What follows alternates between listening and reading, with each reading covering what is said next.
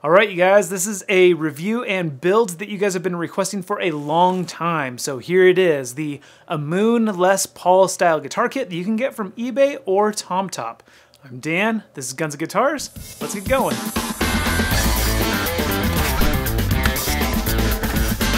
Now, TomTop did send me this kit to review on my channel, but I'm going to level with you guys. TomTop does not sell this for the best price if you are located in the United States. Currently, they sell this kit for $139 and it ships from a warehouse in China, which means it's going to take forever to get to the United States. Now, if you do a quick search on eBay, you'll actually find this exact same kit for around $125 and it ships from a US warehouse. Now, the funny thing is, those eBay sellers have names like TomTop UK or TomTop Warehouse. So if you buy from them, you're likely still buying from TomTop anyway. But I'll go ahead and put links down in the description there for you guys. Now, unfortunately for me, eBay kicked me out of their affiliate program because they say I sell guns, which you guys know I don't. But no matter what I say, they came to that conclusion, they kicked me out anyway. So if you make purchases from those links, I'm not gonna earn any commission like I would if you bought from TomTop, but that's okay. I'm all about high-end guitar builds on a low-end budget, so I would never tell you guys to spend more money than you need to just so that I can earn a little bit of commission. It goes against everything that I believe in. So if you can find these kits cheaper somewhere else, by all means, please go there. And like I said, I did put those links in the description for you guys for the cheapest deals that I could find as of the making of this video. Now, if you live outside the US, the TomTop website might be your best bet, so definitely check it out if you're interested in buying one of these kits. That's enough about where you can get this kit. Let's unbox it. This kit is both really beautiful and really rough. It's a set neck kit with a solid mahogany neck and body, which is very true to the classic Les Paul design. It features a beautiful flamed maple veneer, but as you can see on the body, there are no holes drilled for the Tunematic style bridge and tailpiece. But if you look at the stock photos of this kit, you'll see that they're missing there too, so that's actually the way this kit is supposed to come. Why they don't drill the holes for your bridge and tailpiece? I have no idea. It's the only kit that I've seen that's like that. The fretboard is made out of some kind of engineered wood that's supposed to look like rosewood, no doubt because of the import and export ban on rosewood these days. And while it's perfectly functional, it's not really beautiful. It lacks that nice wood grain that you would get from an actual rosewood fretboard. The neck has medium-sized frets, and they do seem to be seated pretty well, and they look like they've been leveled and crowned. The fret ends were really sharp, as I usually find on these kits, so I did knock off those burrs with some sandpaper before I built it. That way I don't cut up my fingers while I'm demoing it for you. The mahogany on this kit is extremely rough on both the neck and the body, and there are lots of spots that are saturated with glue stains. So to get a beautiful transparent finish on this thing, we're gonna need to do a ton of sanding. And you guys know how much I love sanding. The neck pocket was way too sloppy for the neck on this thing, and because it's a set neck kit, you really do need good neck to body contact in order for that glue to hold the joint properly. So this is a real disappointment for sure, because before you can glue in the neck, you'll need to glue in some shims so that you can get a tighter fit. Lastly, the binding right here by the neck pocket was way too tall, again interfering with the neck and body fit. So it's yet another thing we need to fix before we can even put this thing together to demo it. I was shocked to find that the electronics on this thing actually came pre-wired, which was nice because Les Pauls are not the easiest guitars to wire, because the pickup wires need to go to your volume and tone pots and then go back up to the switch and then back down to the output jack. Now, pre-wired harnesses are something that I do expect to see on lower end beginner kits, but I would not consider this a beginner kit because of all the problems we need to fix and because of needing to drill and set the bridge and tailpiece posts. So it was a nice bonus that they did actually pre-wire the electronics for us. The only issue was that they used linear pots for the volume and audio taper pots for the tone, and that's actually backwards from what you want. And I'll explain that a little bit more later, but for the sake of this review, I just left them as is. Okay, now let's build this kit. Now typically, if you're building a set neck kit like this one, the first thing that you're gonna wanna do is actually finish sand it, apply your stains and your finish that you want, and then glue it together. It's not a good idea to glue it together before you do all that, and I have done it with mediocre results, so it is possible, but it's much better for you to get your stains and finish and everything done before you glue. Now, I don't feel like doing that right now, so I'm actually just gonna bolt on this neck. Now, a lot of people have asked me, is it okay to convert a set neck kit to a bolt-on style neck and body kit? And the answer is a resounding, definite maybe. And the reason is because it actually varies from kit to kit, so you have to use a little bit of your own personal judgment on that. If you look at this kit, you'll see that it is not only made out of mahogany, which is a very strong, very sturdy wood, but it does have quite a bit of meat right there at the base of the neck pocket. So it will hold, if we bolt on a neck, it will hold on to right there just fine.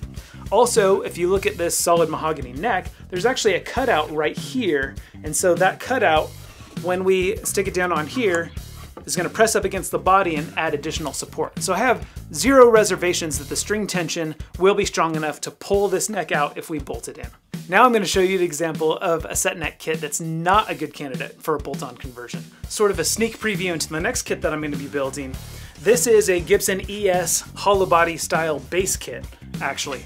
And if you look at this piece right here, it's quite a bit thinner, and it's made out of basswood with just a really thin plywood veneer over the top. So this is not going to be nearly as sturdy, and it's not going to be able to support a neck, not to mention the fact that the back is actually carved, so it's not perfectly flat, so it wouldn't even make a good spot to put in a neck plate on the back. So this kit, I'm going to have to sand and stain and finish before I glue it together if I want to get good results, which I don't want to do with the Les Paul kit today, so I'm just going to bolt that sucker on. Now, overall build time for this was about 4 hours, and that includes my bolt-on conversion, as well as a trip to the hardware store to pick up the correct size drill bit for drilling and mounting those bridge post holes. And the correct size drill bit is 29/64, by the way.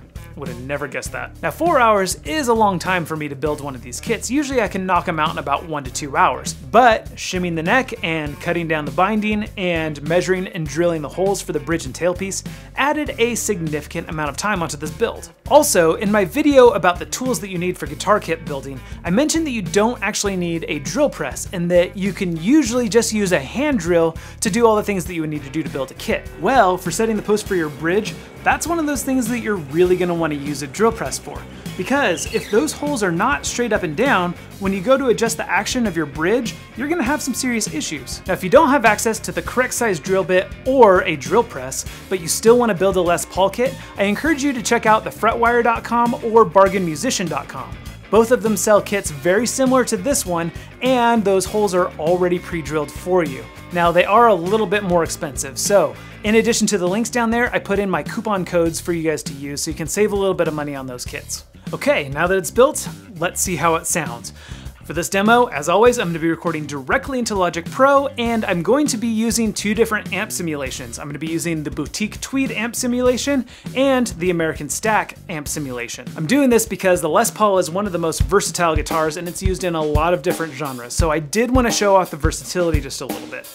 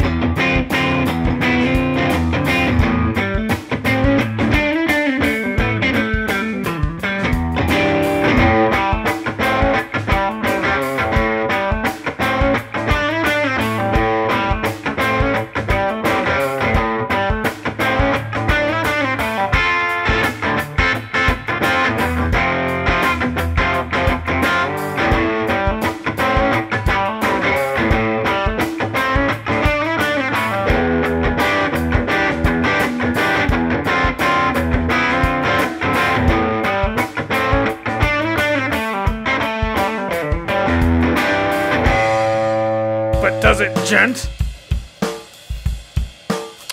Why, yes it does. Quite well, actually.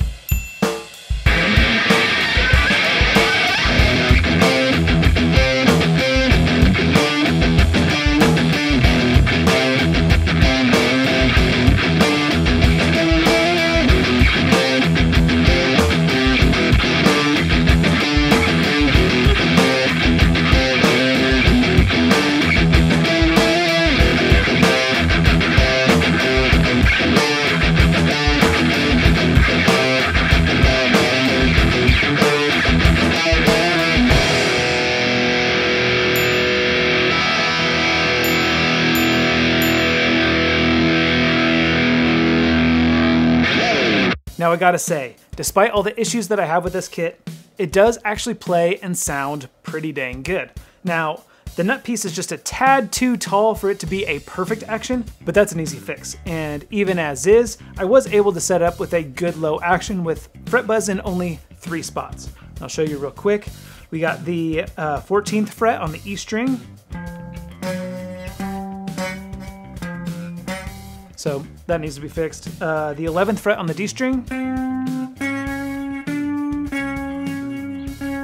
Hear that sort of like sitar type sound. So that'll need to be fixed. And then the 20th fret on the high E string.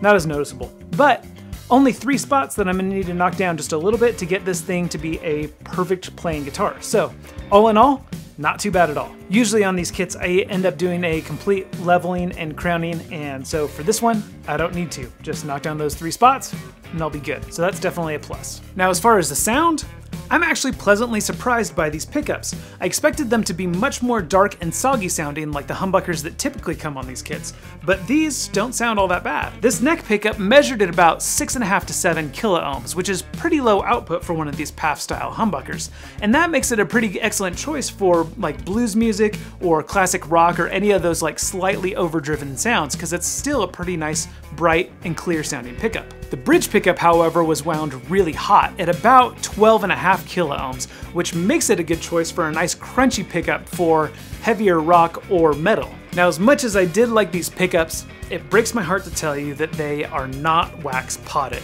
which means they are very susceptible to feedback. Now, for this demo, I did just use amp simulation in my recording software, so it wasn't a big deal. But when I plugged these things into my amp, they did feedback like crazy, so I will need to replace them because they are not really usable.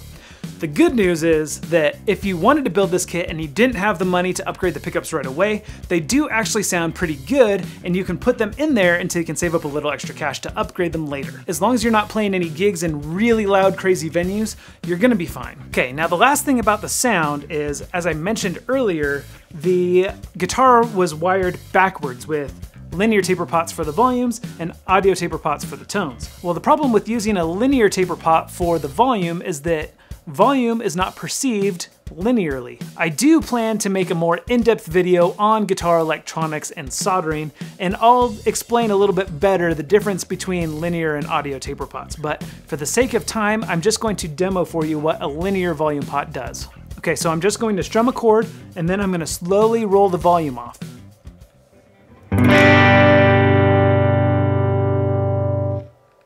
Did you see how it only did a minimal adjustment until the very end, and then it seemed to just dive off like a tank?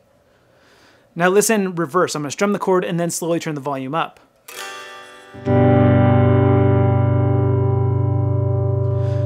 So with a linear taper pot for your volume, you get 90% of your volume in the first 5% of your pot. So it's just not ideal if you want to have more control over your volume or to get really nice smooth volume swells. And that's why you need audio taper pots for your volume controls. And again, I'll explain that more in an upcoming video. Okay, let's summarize. Things that are cool. It's got a beautiful flame maple veneer. It's got mostly level frets, so it's easy to set up with a good playable action. It's got pre-wired electronics, and the pickups actually sound pretty okay. Things that suck! There are glue spots everywhere. There's a bad neck to body fit. There were no holes drilled for the bridge and tailpiece. The binding was too tall in some spots. Though the harness was pre-wired, it was wired incorrectly with the wrong value pots. And the pickups are not wax potted, which means they feedback like mad. And I think that's about it. So it's sort of a Les Paul. It's a more Les Paul.